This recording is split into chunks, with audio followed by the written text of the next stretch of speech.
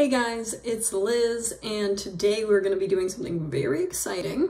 So we are going to build our, basically build a flow using Microsoft Power Automate to automate a tweet of your posted YouTube video. So how I first thought of this is I was messing around with this software, and recently I've been thinking, I haven't really been posting on my Twitter. Like, I made my Twitter for my YouTube account, but like I don't have time to like tweet out the video.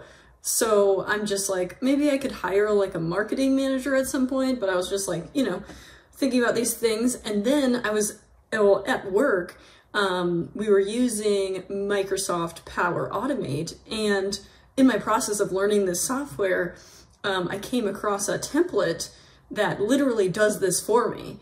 And I thought it was really cool, so I figured I'd share it with you guys. And it requires zero code, which that is the coolest part about this freaking software.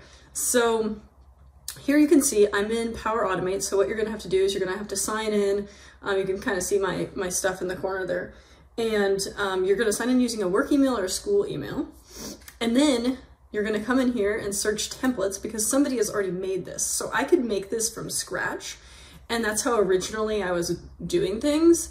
And then I realized, there's a ton of like already made templates. So I'm just gonna type in like tweet YouTube, because that's what I'm trying to do, right?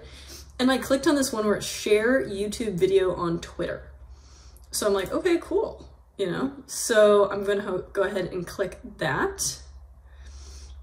And then here it says share YouTube video on Twitter. It shows you, when you upload to YouTube, share your video on Twitter via Twitter. You can customize your tweet message. So this was really cool. So what I did is I signed into your YouTube. So you can see how these have checks. And when you first start, they won't have checks. So you're gonna have to sign into both. And it's really easy. It just pops up and you type in your password for both.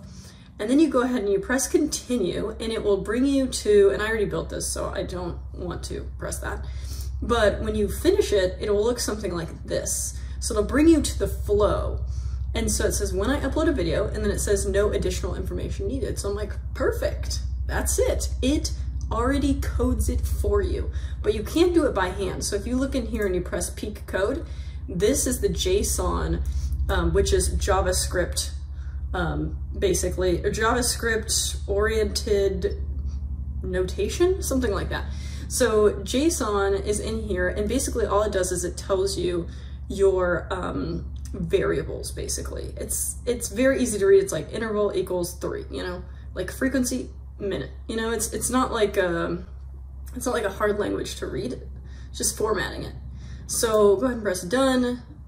Cool, it automatically knows when you upload a video, so that's really nice. And then post a tweet. So I have tweet text, and this was empty, and what you can do is I've put in just new videos up, and then you can put in dynamic content, which basically means like, depending on what video you upload, this will change. So I chose the list video web link and video list summary title. You can do the video ID. I don't know why you would want to do that, or the time it was published, which you don't really need any of that. And then you can put in media, add dynamic content, click however you want it to look. And then it will automatically tweet it out for you. But it's really cool because this media will change. You can also do expressions here, like if you wanted to calculate something. I don't know what the heck you would want to calculate, but you can also embed that. And then you just save it. And you do the flow checker here, and it says 0 errors, 0 warnings, cool. And then you can do a test. I did a manual test, and then you can just test by uploading a video or whatever you want to do. The cool thing was I posted a video that day, so it came up. Let's see if I can get to Twitter right now and show you guys what the tweet looks like based on this flow. But you can kind of tell, like, this is a very cool automated process where I didn't have to code anything. And I love that. I mean, I do love coding, don't get me wrong. Like, you see me on the YouTube channel. So let me go to my profile and show you what the tweet looks like here. So right here, it says new video is up, and then here's the name of my video, and then here is the content. Now it's been retweeted 6 times. I actually know why it is, because in the tutorial I was watching to make this work, people are retweeting Power Automate because it was one of the tasks. So it's kind of funny because you have a bunch of bots that accidentally retweeted my video. But whatever, I don't care. So there it is. How easy and simple is that? So, and then you can go back to your flows. This is kind of some information on your flows. You can see I already tested it, right? It says the date I tested.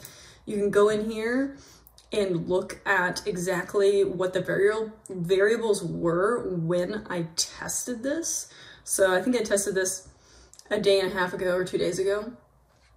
And what's cool is it will show you the actual data, and then you can retest it with more if you want. I don't know why this is taking so dang long to open, but whatever. Not a huge deal. It's just going to show you the data that was tested or whatever, but you already saw that it worked, as you can see it right here. So I'm pretty excited, but I'm super happy about this automation. And now I'm like wondering what other templates are out there that I could automate. Like the possibilities are endless because there are so many connectors. Like YouTube is a connector, Twitter is a connector, and you can do so many cool things with it that I'm just very excited to dive deeper into it. So, and the class that I'm taking is on Udemy. I will link it in the description below because it's a really cool class and I'm hoping to get my certificate sometime this weekend. And yes, so I hope this helps you guys, and I hope this inspires you guys to make your own flows.